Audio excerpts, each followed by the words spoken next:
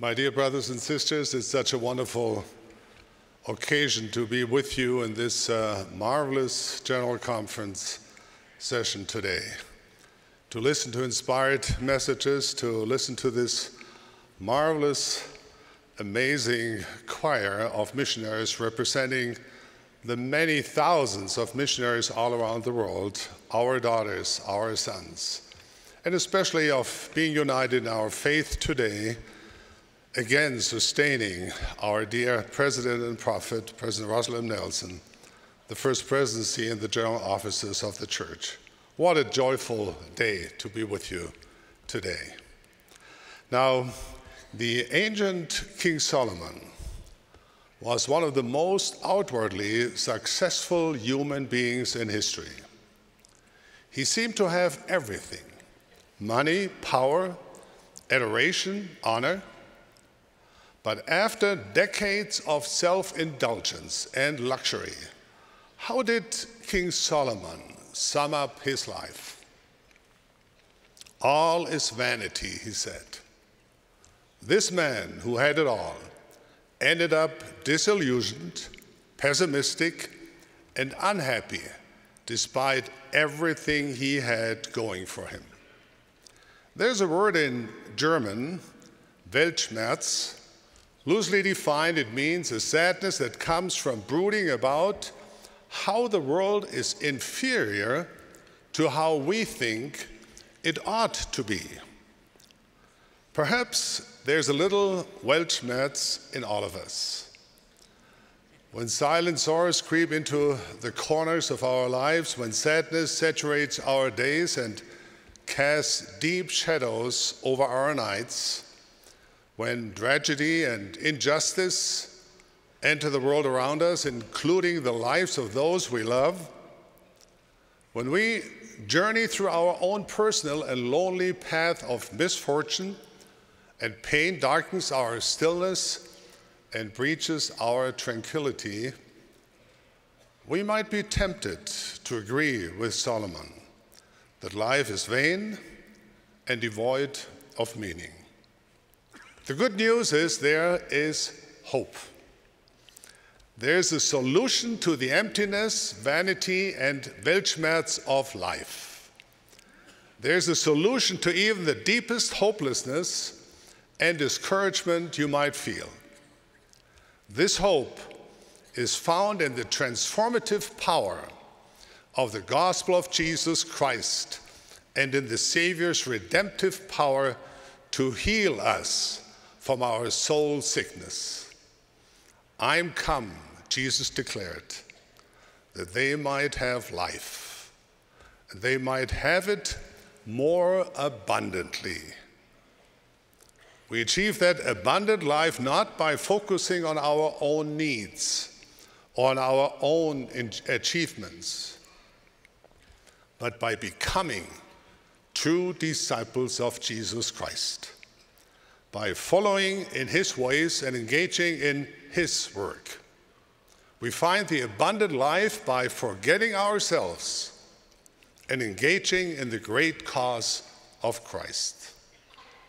Now, what is the cause of Christ?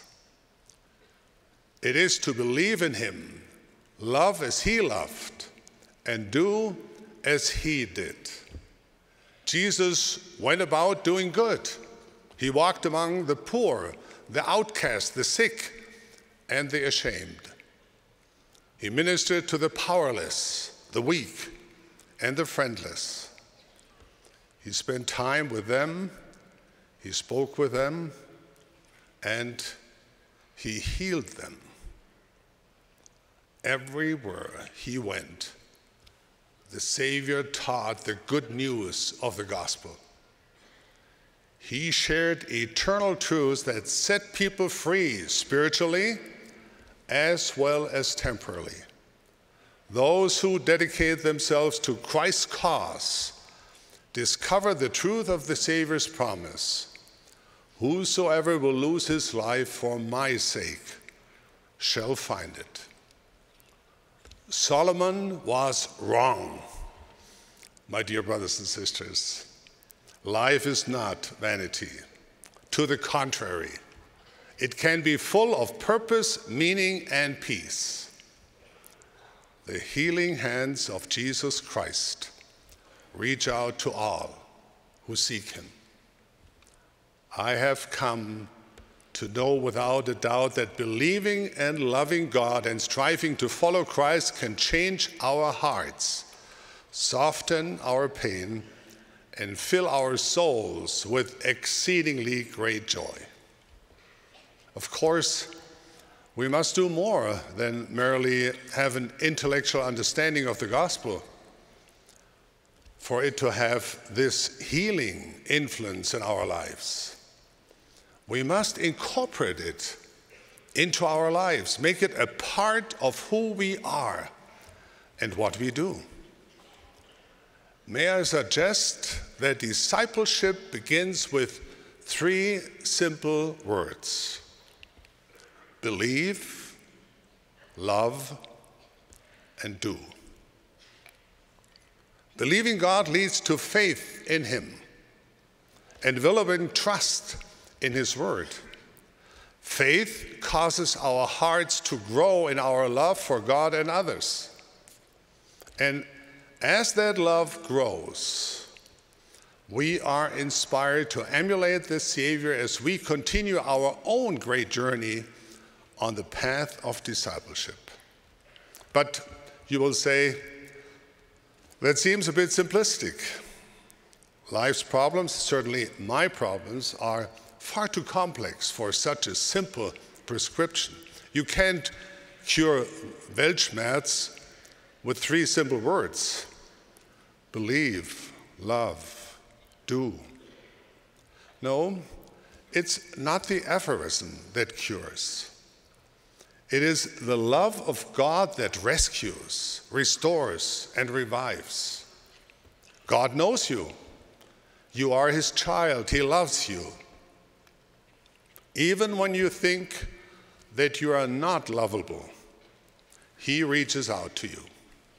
This very day, every day, he reaches out to you, desiring to heal you, lift you up, and to replace the emptiness in your heart with an abiding joy. He desires to sweep away any darkness that clouds your life and fill it with the sacred and brilliant light of his unending glory. I have experienced this for myself, and it is my witness as an apostle of the Lord Jesus Christ that all who come unto God, all who truly believe, love, and do, can experience the same.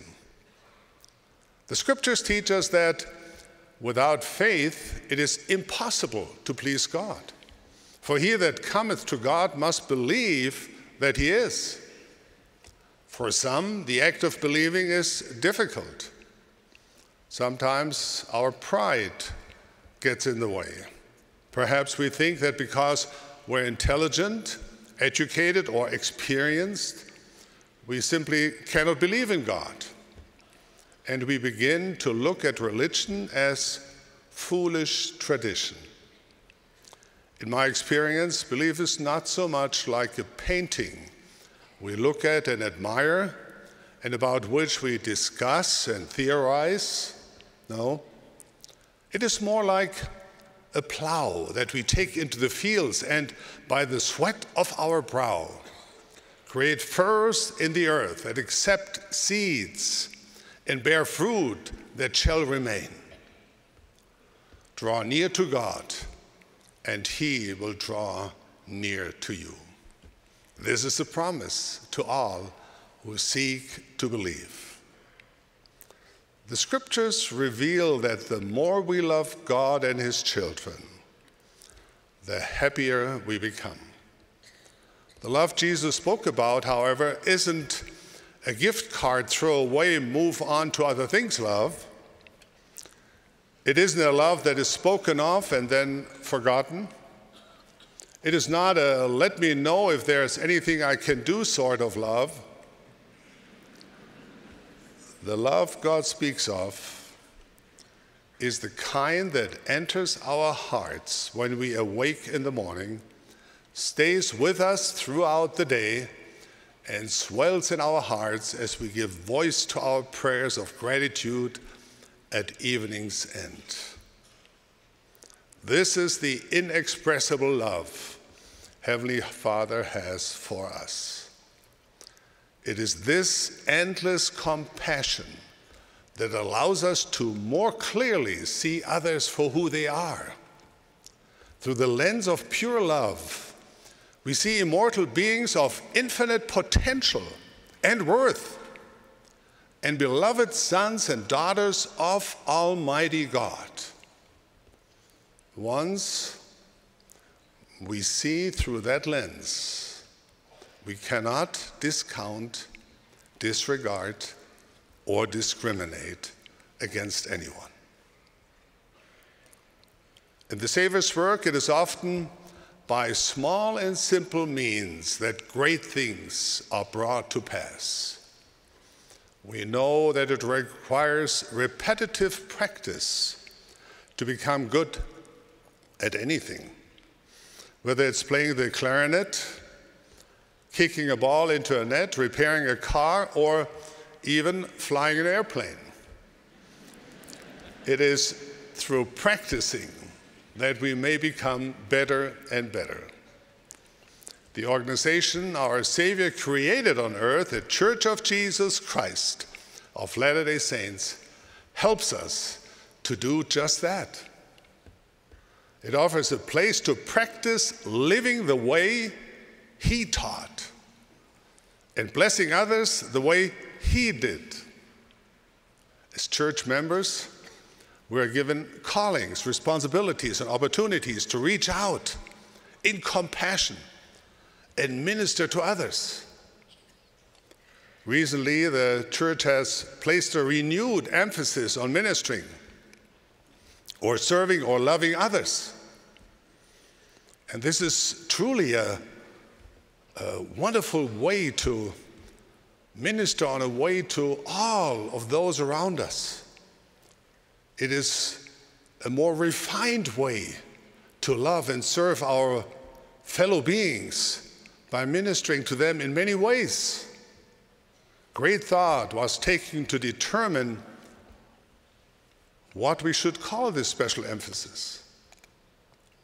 One of the names considered was shepherding, a fitting reference to Christ's invitation, "Feed my sheep." However, it had at least one complication.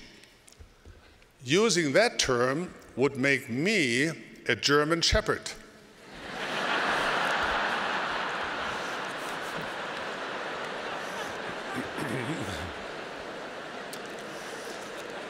Consequently, I'm quite content with the term ministering. Of course, this emphasis is not new. It simply provides a renewed and refined opportunity for us to practice the Savior's commandments to love one another, a refined way to implement and practice the purpose of the church. Just think about that. Missionary work, the courageous, humble, and confident sharing of the gospel is a wonderful example of ministering to the spiritual needs of others, whoever they are, or doing temple work, seeking out the names of our ancestors and offering them the blessings of eternity. What a divine way of ministering. Consider the act of seeking out the poor and the needy, lifting the hands that hang down, or blessing the sick and afflicted. Aren't these the very acts of pure ministering the Lord practiced when He walked the earth? If you are not a member of the church, I invite you to come and see. Come and join with us. If you are a member of the church but presently not participating actively, I invite you, please come back. we need you. Come, add your strength to ours. Because of your unique talents, abilities, and personality, you will help us become better and happier. In return, we will help you become better and happier as well.